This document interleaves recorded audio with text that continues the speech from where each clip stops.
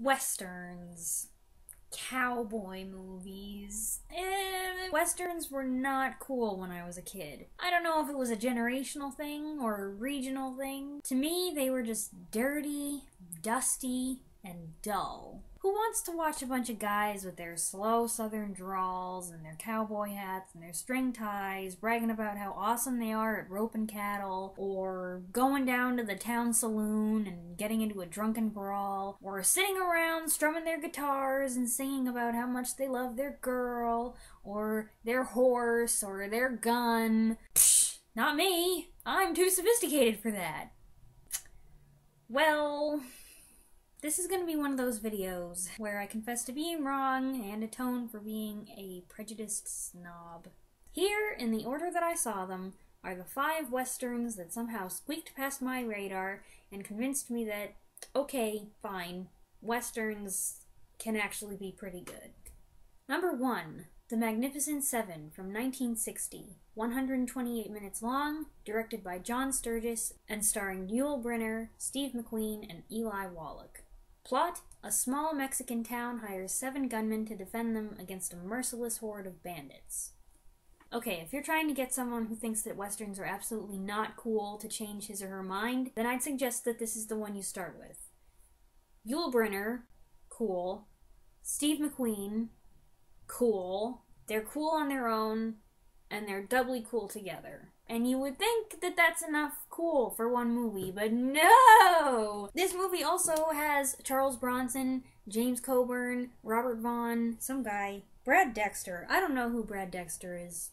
Horst Buchholz, and playing the villain, Eli Wallach. Now, this movie has the same director, the same score composer, and 3 of the same actors from The Great Escape, which I have raved about briefly in another video. I do think that there are a couple of kind of vague similarities between the two, and that the first part has a lot of fun, and it's witty, and there's adventure, but in the second part, as the action heats up, things get more serious. It's kind of like those Impossible Mission war movies, except it's not set in a war, but there's still the battle of the few versus the many, with the villagers caught in the middle. The main theme by Elmer Bernstein is great in the sweeping, lively tradition of big Western scores. And even though it was a dirty and dusty movie, it really wasn't dull at all. Number 2, Stagecoach from 1939, 96 minutes, directed by John Ford, stars John Wayne, Claire Trevor, John Carradine, Thomas Mitchell.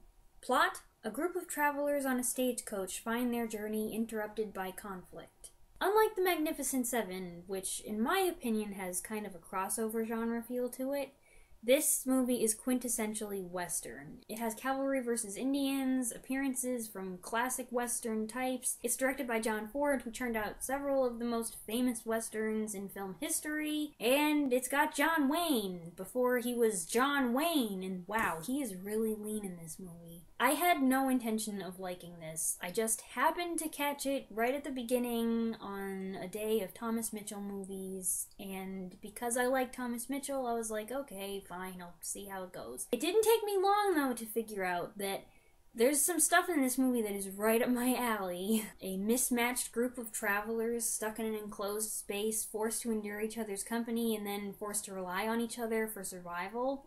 Woo! Of course, that's something that I would like. That focus on the characters rather than the big shootout stuff is what makes it stand out for me. There are some great performances from Claire Trevor, who plays a prostitute being run out of town, and Thomas Mitchell playing a doctor with a drinking problem. The interactions between these social outcasts and the so-called respectable people in the coach are sometimes humorous, sometimes painful, and I was really pleasantly surprised by just how sensitive some of the scenes and some of the relationships that develop are. But the action stuff is really good too. Number 3, High Noon from 1952, 85 minutes, directed by Fred Zinnemann, starring Gary Cooper, Grace Kelly, and a whole lot of other famous people. Plot: the town marshal has just married a Quaker girl and turned in his badge when he receives word that a man he put in prison has just been pardoned and is on his way back to get his revenge. Gary Cooper plays the man not with just one moral dilemma, but with kind of a plate stacked high with moral dilemmas all of a sudden. Does he run away or does he stay and defend himself? Does he stick by his bride or by his town? And is anyone going to stand up and fight with him? Gary Cooper and Grace Kelly are both on the right side, but they're on opposing sides on the right side. They both are struggling to do the right thing, but what they have to decide is what is the right thing. The song in this movie, Do Not Forsake Me, Oh My Darling, it's relevant and it plays throughout. Holy cow, it just gets stuck in your head. It just keeps drumming and drumming and drumming. And one of the most famous things about this movie is that it takes place in real time. And there are shots of various clocks here and there to remind you how much time has passed and how much time there is until noon when the bad guys come into town. And it really ramps up the tension as the minutes tick down and the Allies disappear. Number 4, True Grit, from 1968. 128 minutes, directed by Henry Hathaway, starring John Wayne, Kim Darby, and Glen Campbell. Plot: a teenage girl asks a cranky U.S. Marshal to help her track down the men who killed her father. Like with Stagecoach, I just happened to catch this movie right at the beginning. I was in that weird end of Christmas Day stupor where you've been crazy and excited all day and you've eaten a ton of stuff that you probably shouldn't have and you just want to pass out on the couch. I was so ready to take a nap. But then this movie was on and I got interested and then I kept watching and then I was wide awake. John Wayne is older here, playing one of his most famous roles, Rooster Cogburn. I don't consider myself a John Wayne fan, but I do appreciate it when he's doing his thing. And it's always fun when a movie features a couple of ornery people developing an unlikely friendship. Kim Darby, as Maddie Ross, is kind of odd, but given that her character is supposed to stick out and people are supposed to stare at her, then her oddities and strangeness of her diction or her behavior actually fits. Robert Duvall is in this movie, and he's an antagonist, but he's really nice and likable for an antagonist. And then Glen Campbell, who I didn't even know acted, I don't think that at the time I could even name any of his songs, and I was just like, he's a singer, I think? Turns out, we started listening to this oldies internet radio station, and his stuff started coming on, and I was like, that's Glen Campbell? I really like that song. I had no idea that was him. Oh wait, I really like this song too. And I'm like, wait a minute. Okay, first of all, I like westerns now. Second of all, do I like country music too? What? Anyway, everything about this movie was completely unexpected, and I really liked it, except for the rattlesnake scene, which was horrible. And my mom said that she read the book when it came out, so I'm thinking I'm gonna do that too. Number 5. I can't do it very well. Number 5, The Good, the Bad, and the Ugly, from 1966. 161 minutes, directed by Sergio Leone, starring Clint Eastwood, Eli Wallach, and Lee Van Cleef. Plot: there's 3 guys, none of them what you might call heroes, and 2 of them tentatively team up against the third to beat him to some buried treasure.